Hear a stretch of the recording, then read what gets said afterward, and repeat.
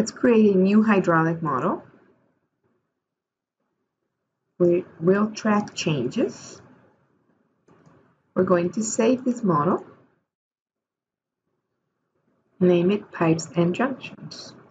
For this workshop, we have two shape files named Junctions and Pipes, and we're going to use those to build our model. So we're going to go to Tools, Model Builder. This is the tool that helps us bring in external data to build our models. And we're going to create a new connection. We're going to select Shape Files. Browse to the location of those files and select them. You can show a preview to see what data is in those shape files. So for junctions, we have elevations and labels. And for pipes, we have diameter, roughness coefficient, label, length, material, and start and stop information. Click Next. Leave the units as feet and leave all the other defaults. On the second screen, click Next. Third screen, click Next.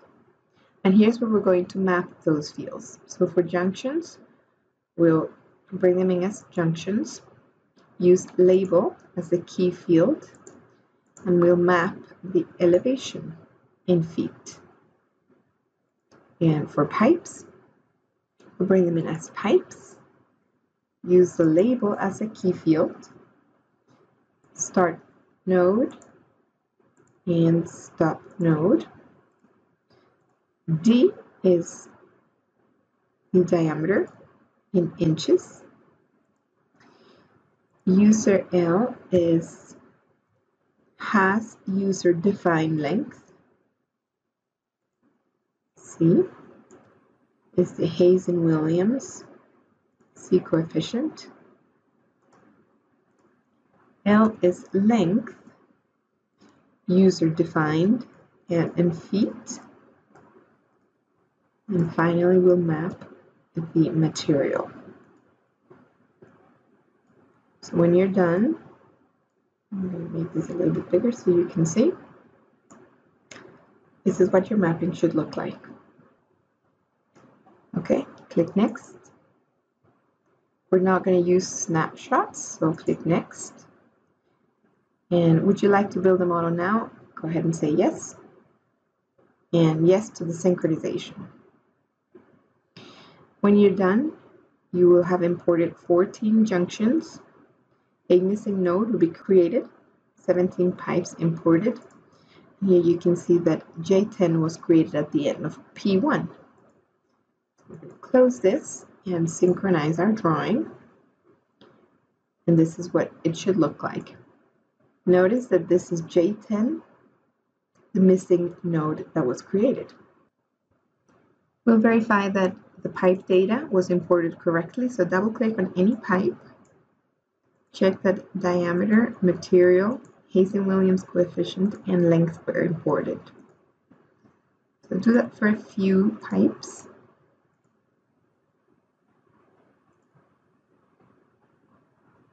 And notice that all that data has come through. Notice the imported elevation data. We can see that on the flex tables for junction. You can sort this. And notice that J10 does not have elevation since it was created by Model Builder. And the other nodes range between 770 and 950. We are going to correct that node, J10. Go to Layout, select Reservoir, and place it right on top of J10. When you're asked to morph, go ahead and say yes. Now you'll notice that this is a reservoir. Make sure the label is R1 and enter 950 feet for reservoir elevation. Now we need to enter the demands. Go to Components, Demand Center, Demand Control Center. Click yes to continue. and go to New, Initialize Demands for all elements. We're going to sort the labels ascending, and then we'll enter the data on the table.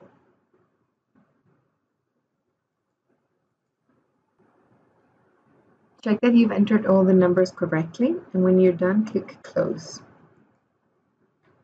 Now we're ready to validate the model. If no problems were found, click Compute. And notice that all the demands add up to 430 gallons per minute, but we do have a warning to say that negative pressures are found in the system. So we're going to take a look at that. Move up a little bit so we can see. We can take a look at the junction flex table and see the pressure. So notice that it goes between 76. We have two junctions, 11 and 12, that have -2 and 2. Junction 11 is this one right here, and junction 12, you can go to Select and Drawing,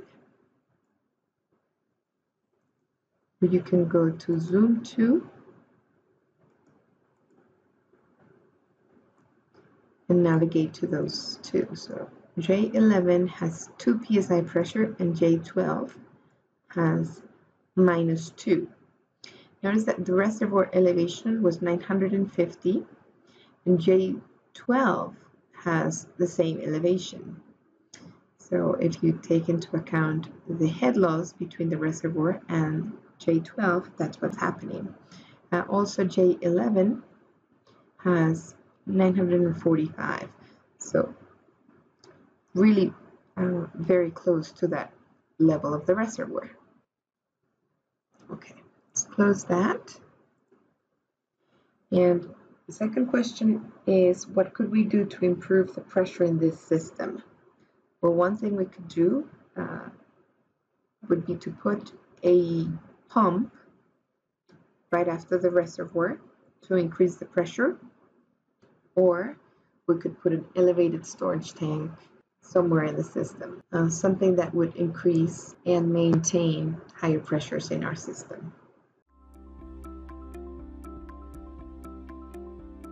If you found this video helpful, please give it a like.